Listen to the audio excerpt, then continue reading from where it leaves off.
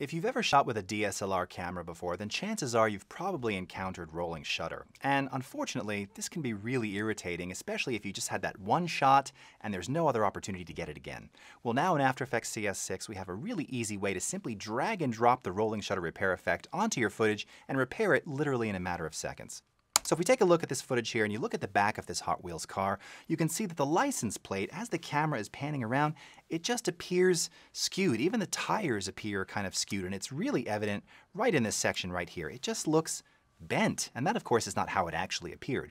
Well, once again, it's a simple drag and drop operation. I can come over to my Effects and Presets panel, type in rolling shutter, drag it on top of my clip, and boom, it's done. It's repaired. We can readjust our rolling shutter rate here. Let's go just around 68%. And again, now it looks to be perfectly straight. Want to see what it looked like before? Let's go ahead and disable that. Skewed and bent. Here's the after. And now if we do another RAM preview, you can see that very quickly, simple drag and drop operation, we repaired the shot, the key shot, the shot that we couldn't get again, restoring it to its glorious, beautiful state with a single operation, all in After Effects CS6.